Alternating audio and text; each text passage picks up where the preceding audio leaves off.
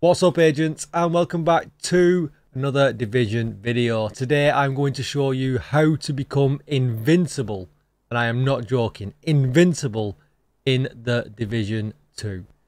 Special shout out to Kong and to Kamikaze Von Doom. I will link their channels down below. That is where this information has come from. And before I get started, be sure to hit that subscribe button, give this video a thumbs up, and hit the bell so you are notified when I upload more Division videos. Even better, come on over to Twitch. I could be streaming live right now.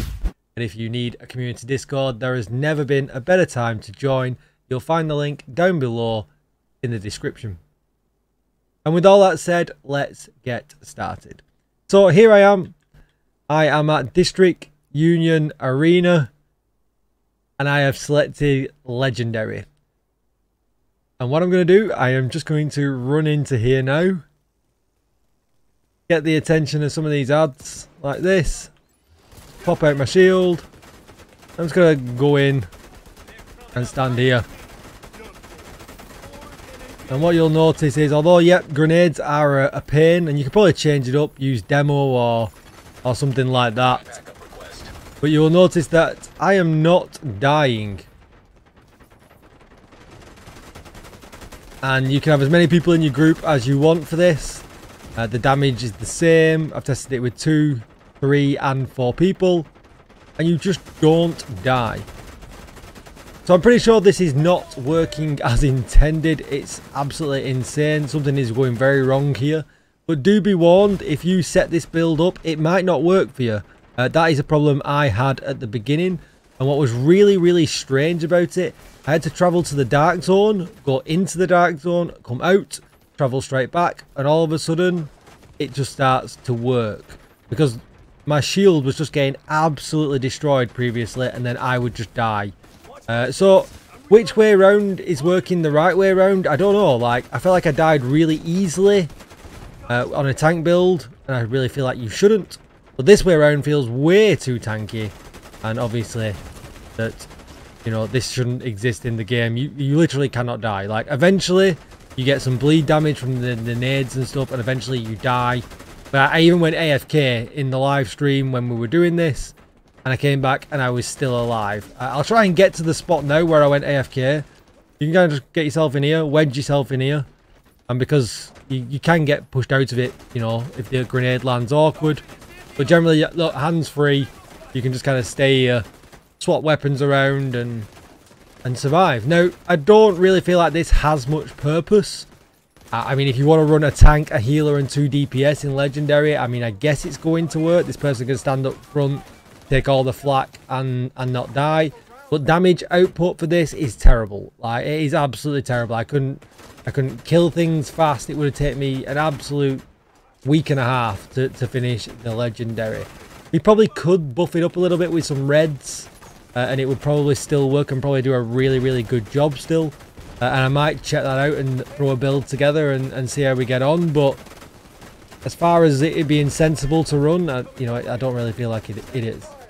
So what I'll do is, why I'm being absolutely smashed by all these NPCs, I'll take my shield off just to show you, you know, I can survive without the shield as well. You know, once everything's procced, you can see at the bottom the gear set buff is procced, and you can also see that the catharsis is procking constantly. Hi mate, you alright? This guy wants to join me. We just have a dance for him.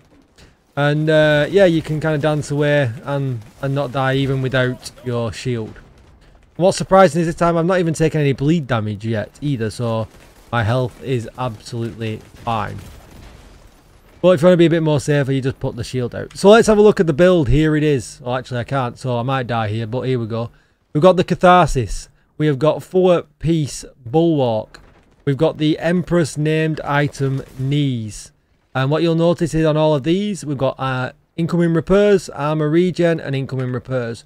But honestly, I've had agents put this together with lesser stats, and it really doesn't matter. You can run this with stats that are pretty mediocre from the crafting bench and still get the same result. Armor regen, incoming repairs. If I get back in again, you can see here on the chest piece, armor regen, incoming repairs. Gloves, armor regen. We have got the holster, armor regen, and we have got Emperor's Guard knee pads, armor regen, and crit hit damage. And while showing you all that, I still survived. So if that doesn't tell you how insanely broken this is, I'm not sure what is going to be. We're going to our stats. We can go into our defense. You can see I've got 63k armor regeneration. I've got incoming repairs at 78%. And the game doesn't want me to be in my menu, but I am still alive. So absolutely insane. So have a go, chat. Have some fun with it. I am pretty sure this will disappear really quickly. There is something wrong with the two talents in combination, along with changing the instance in the game. Something seems to mess it all up and something seems to go wrong. Sadly, it does work in the DZ. Apparently the DZ is plagued with it at the moment. We went into the DZ and I couldn't get it to work, but again, change your instance and I guess it will work. As for conflict, I have no idea. That might work, that might not work. I have not been that interested to test it. But that is going to be it for the video. If you've put any combinations together of this and got it working, please hit me up in the comments down below. Come on over to Twitch and say hi. If I'm not streaming, hit follow. If I am streaming, hit follow anyway, because I could be live right now. Don't forget to subscribe here on YouTube and hit that thumbs up. And I'll see you all in the next video. Thank you so much for watching. Goodbye, agents.